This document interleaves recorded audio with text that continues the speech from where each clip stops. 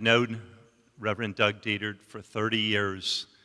The thing that intrigued me so much about him, the more I learned of his background, is here he is. He was a man at Teen Challenge in New York City, serving under David Wilkerson, his personal chaplain, Leonard Ravenhill. I shouldn't say personal chaplain, the chaplain at Teen Challenge. Doug will correct me if I get anything wrong. So, but what would make a man leave what to many would seem like the pinnacle, the ultimate place to be, to go find more out about prayer and about life with Jesus? So this evening you get a chance, you're going to have the opportunity to listen to Doug Detert for 20 minutes. His book's on the table. But 20 minutes sharing from his heart about the Lord. And that's about it. I'm really lousy at introductions, Doug. I'm sorry.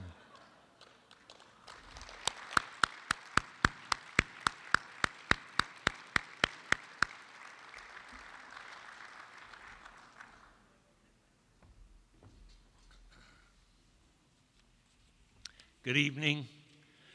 God bless you. Pleasure to be here. And I wrote on my paper, this is a joyful evening, isn't it? The joy of the Lord is our strength. Amen?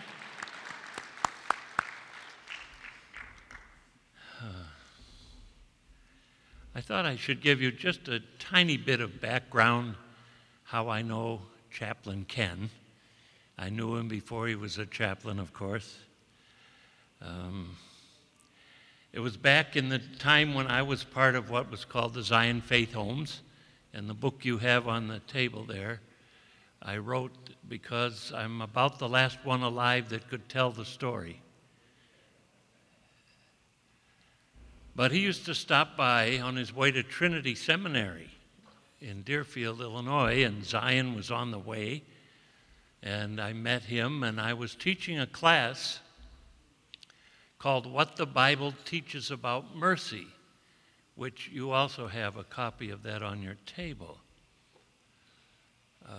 I grew up in a Christian home, but I didn't really know how to love people. And then I encountered this book that you have called What the Bible Teaches About Mercy. I read it through out loud twice on my knees. Took me a long time, but it changed my life. And I learned how to love people. And Chaplain Ken found out about my class, and on the way to Trinity, he would stop by. And in the basement of the meeting house, we had a class there for the students, and Ken became one of those students. And through the years, we've kept contact. And I eventually came down here to Killeen, and on KPLE-TV, Chaplain Ken interviewed me. And I met Miss Catherine for the first time here.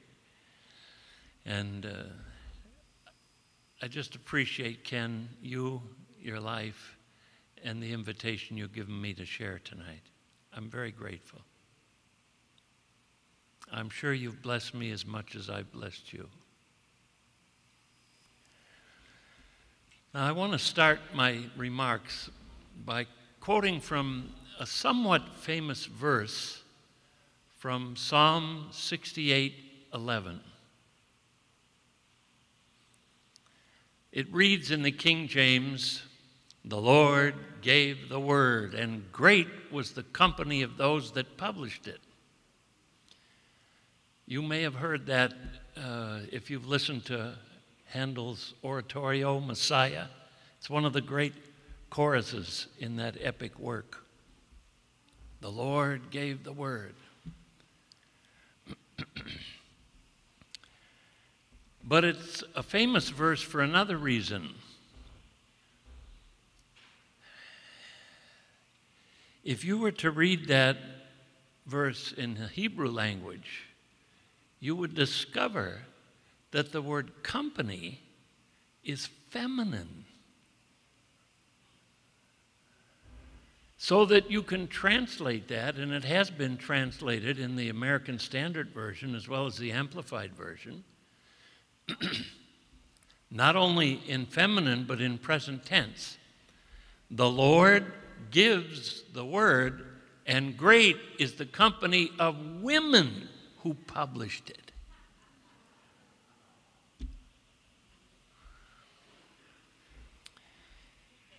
I'm indebted to the founder of what became Gordon Divinity School out on the East Coast, Dr. A.J. Gordon, Baptist minister.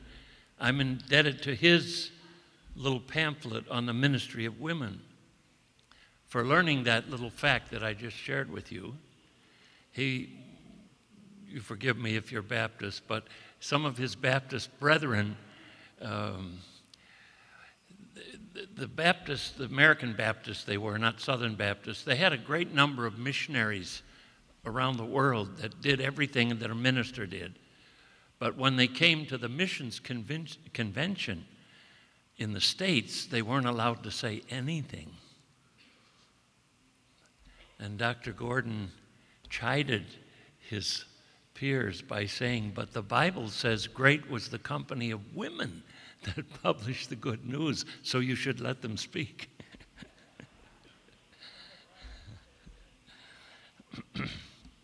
My point is this. Your Miss Catherine is an exact fulfillment of that prophecy. She's been publishing the good news, the word, for 30 years and broadcasting it. And I'm grateful that God gave me the privilege of meeting her, not only here, but with Chaplain Ken. I met her in Alaska. She came, and Sister Mitzi was there. Do you remember? You do. Good. I remember you. And also in India, Miss Catherine came to India, and she even came to Evergreen Center for one of our annual retreats. So I got to hear quite a bit from Miss Catherine, how this station came into being. And most of you know that story, and it has been reviewed briefly here tonight. Wonderful story. This is an ironic aside, but let me throw it in here. It's still to the point. I also met another Miss Catherine who was greatly used of the Lord to publish the word, Catherine Kuhlman. I met her in 1975. She graciously had invited David Wilkerson to come once a month to her meetings in Pittsburgh. And then Leonard Ravenhill got to meet her, and then I got to meet her in Israel in 1975 at the Second World Conference on the Holy Spirit, which I was privileged to attend, and we stayed in the same hotel. And I'll never forget when I passed Miss Catherine in the hall, she looked at me and she patted me. I don't know if any anointing went in that pat, I don't know. But she patted me, and I felt such compassion from that woman. Whatever else you might think, that woman expressed compassion. And she was another fulfillment of that prophecy in Psalm 68:11. Great was the company of women who published the word. Praise the Lord. In any event, the question before us today is, well, let me backtrack for a second. I actually heard Catherine Kuhlman say something that struck me deeply. She got a lot of criticism, you probably know that, and partly for being a woman. But I heard her say to a group of pastors, all men, you know why the Lord raised me up? Because you men failed to step up to the plate. That was a very convicting word.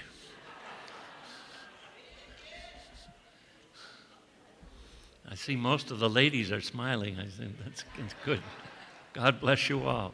We appreciate all you ladies. This is not a doctrinal point. I'm not trying to make any doctrinal point. Just saying the Lord has raised up at least 2 Catherines with worldwide effect. Anyway, the question in front of us today is, will we step up to the plate as the Lord transitions this ministry from Miss Catherine to others, including Brother Ken, the new general manager? To put it in Jesus' words and a different simile, will we put our hand to the plow and go forward for the kingdom? Will we do it? You're at a transition point.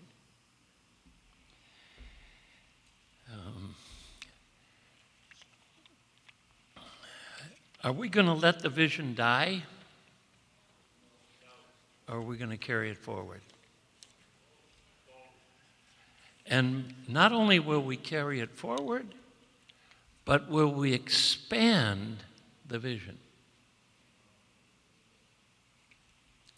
Now, I want to share a personal testimony or two with you about how the Lord did that in my own life.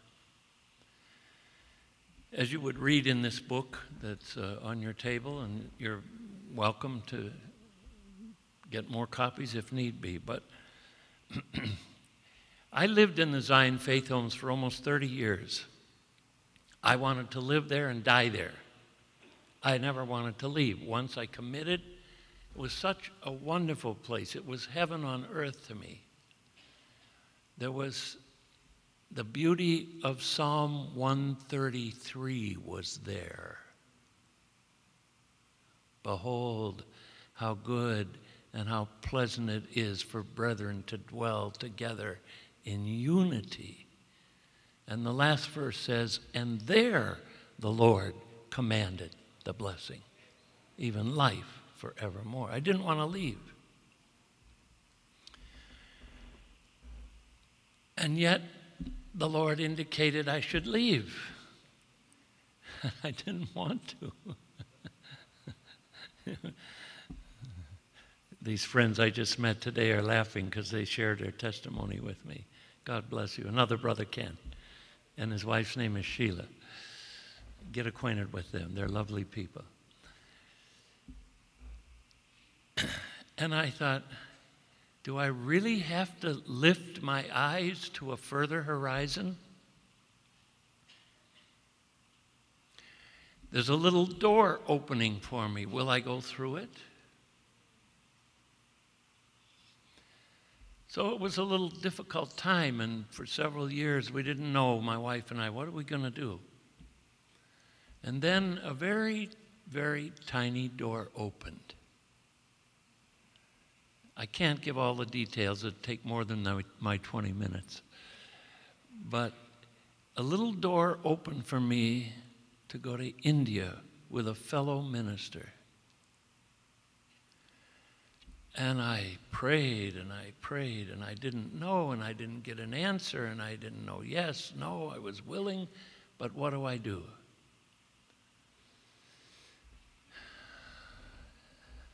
And eventually the Lord just kind of quietly said to me, do you know that still small voice to you?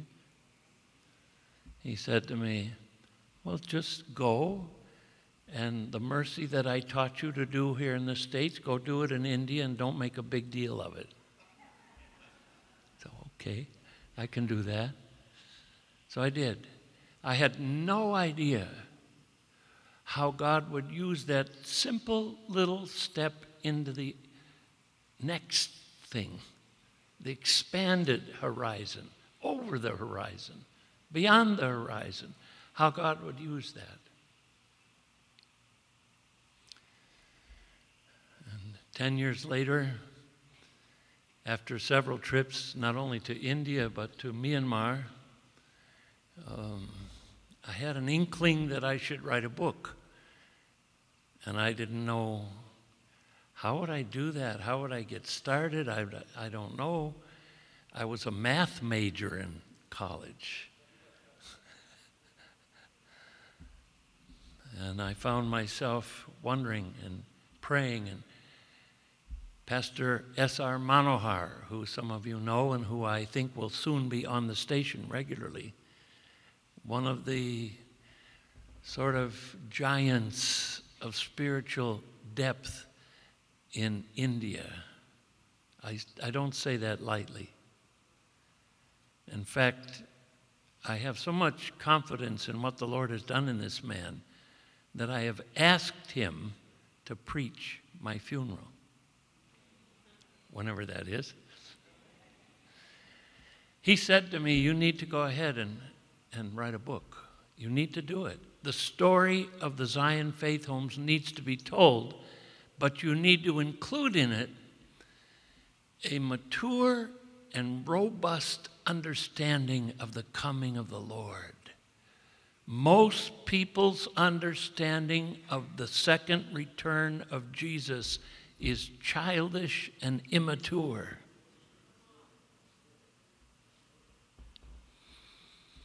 And God wants something more mature and more robust to come into the understanding of his people, of what it means for Jesus to come back to this earth. It's a whole lot more than an escape hatch for Christians.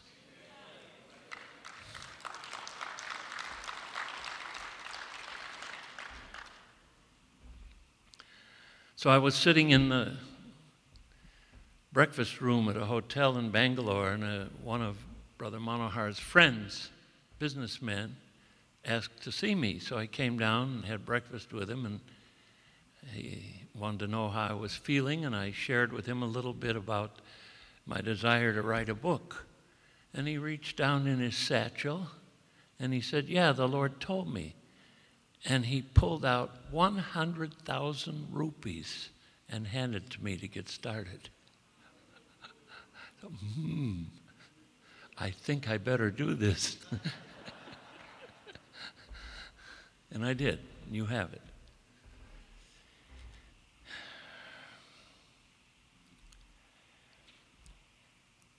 The Lord had made real to me some years ago, from reading and studying the approach of the children of Israel to Canaan, the promised land, that as soon as the Lord said it's time to leave Sinai and it's time to go into Canaan, literally, I'm not swearing, all hell broke loose. Moses failed and died. Yeah, he failed. Of course, you understand, law never goes into the promised land, only grace. But he got there, 1,500 years later he got there, when he was on the Mount of Transfiguration. But he had to wait a little while to get there. Moses failed. Aaron died. Balaam was used by the enemy. He never cursed Israel, but he taught Balak how to corrupt them. And thousands of people died. The different entities in the region refused to let Israel go through. Og, that enormous man, king of Bashan, had an iron bedstead. He was so big, opposed them. People attacked them, wanted to destroy them. Everything went wrong. When they were just about to go into the promised land. And the Lord spoke to me, and I gave 7 messages on this at home. I brought a few copies if somebody's interested in hearing them on MP3. I do have a few copies with me. But he said to me, that's the time, just when all that opposition comes up, that's the time to trust God and go forward.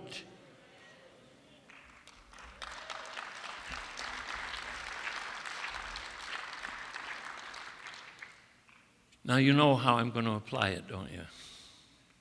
This has been a rough patch. Hasn't been easy. In a certain way of saying it, Moses, my servant, is dead. So I got a Joshua. So stop wringing your hands over what's going to happen. I know what I'm doing. As I was with Moses, so I will be with you. And I want to challenge you tonight. Put your hand to the plow and watch what God does.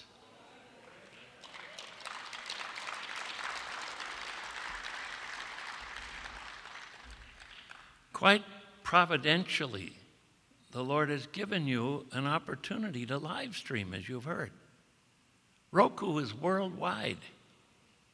Apple TV. Brothers and sisters, the sky is the limit. And you need to get behind it. I'm not a businessman, I'm a preacher, a pastor. But I understand the importance of vision.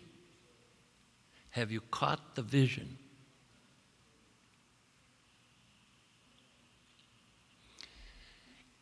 The next step is means. After you have the vision, you need the means. Are you going to help with the means? And the third thing you need is content. What the business world calls product. But you need content. And Chaplain Ken, I'm sorry, I always call him Chaplain. I got to stop that after February comes and he's fully retired. Brother Ken, he's got the vision and he's promoting the means, but he's got a vision for the content. He wants to put definite spiritual, worthwhile content on your station. Will you let him do it?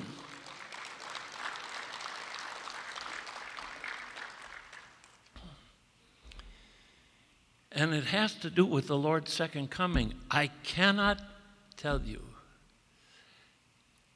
the depth in my own soul of the longing I have for Jesus to come. He's the answer. And we don't quite grasp it yet. What it's going to mean for Jesus to come back. Chaplain Ken wants to put that kind of content on this station. Will you back him?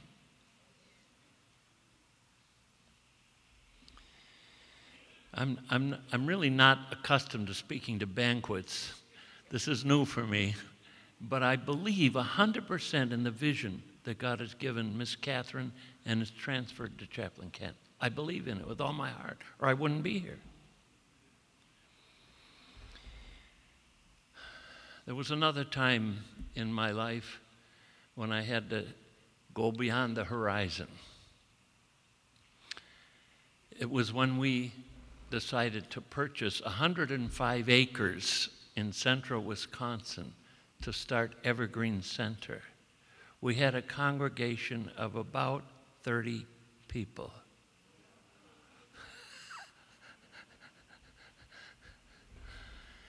And a few months before we had to face this challenge, would we pay $500,000 for this property with a congregation of 30 people?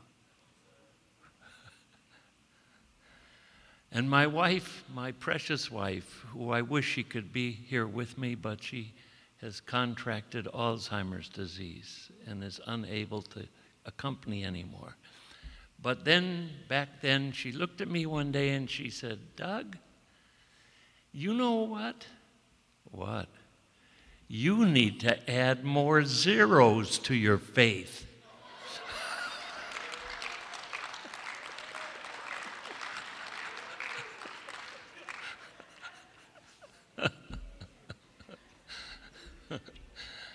And she was right. Do you know it's no harder for the Lord to give somebody $100 as it is 1,000? The Lord told me recently, I never run out of money.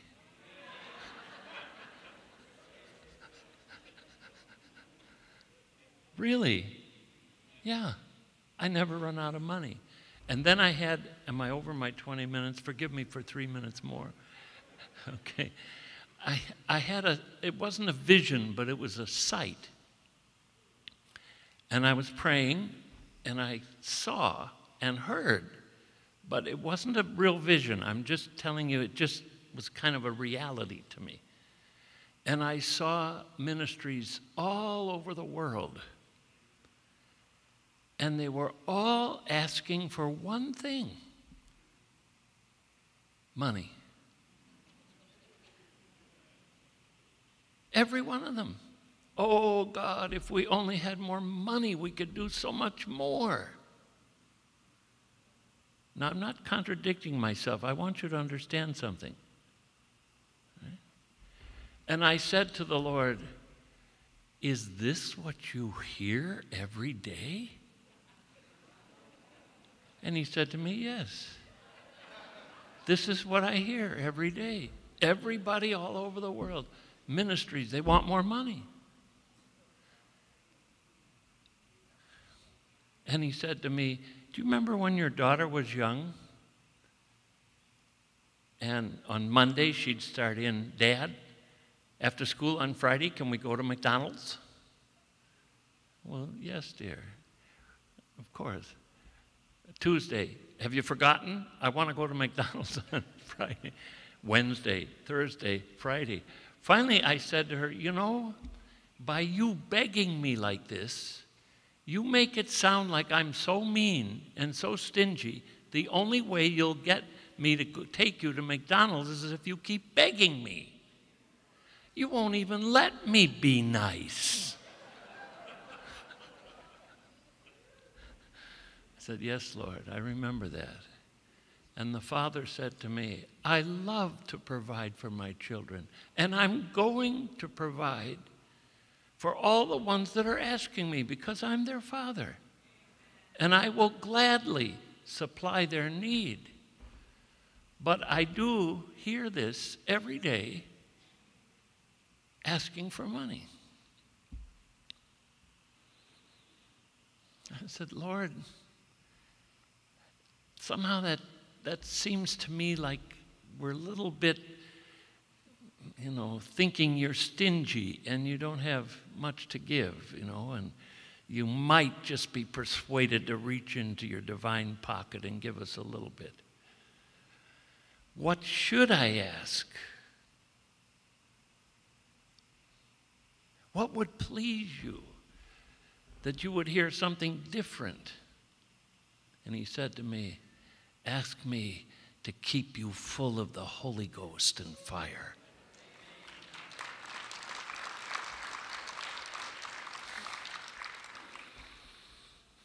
And he said, I will meet the need of all those that ask me, but it gives me greater pleasure to give you the Holy Spirit and then to just freely make sure you have all the money that you need, because you don't treat me like I'm stingy.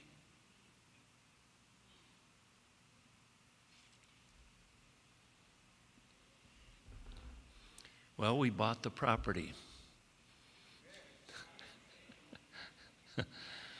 And today we have about 75% equity in it already. Yeah. And I have a brother-in-law that's in real estate, and I invited him to come out when we first bought the property. He's from Boston, works with million-dollar stuff.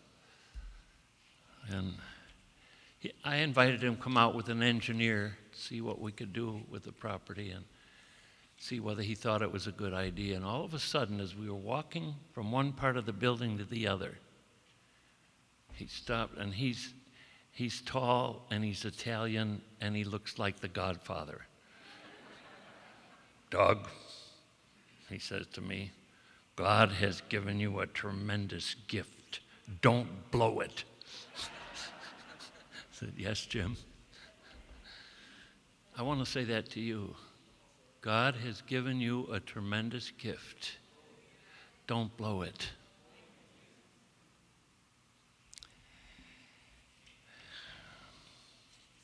This is your moment and your hour.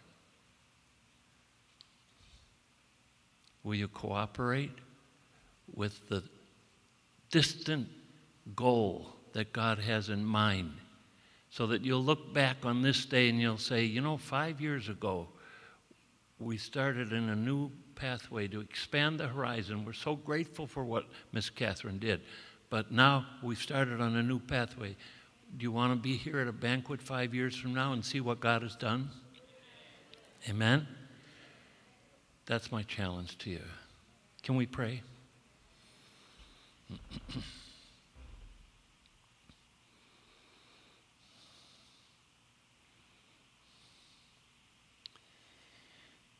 Father, I hope that you're pleased with what I said.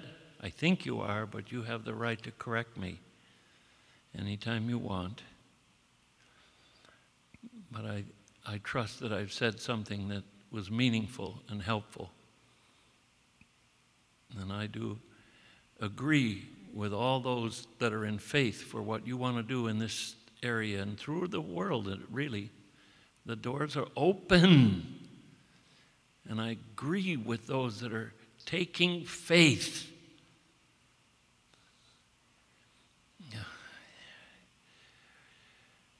Enlargement doesn't happen by chance, does it, Father? It happens when we go forward by faith. So I ask that you'll grant that faith to complete what you want done through this station, for the glory of God and for the preparation that's needed for Jesus to come back to a hearty welcome from his people. Thank you. In Jesus' name, amen. Thank you.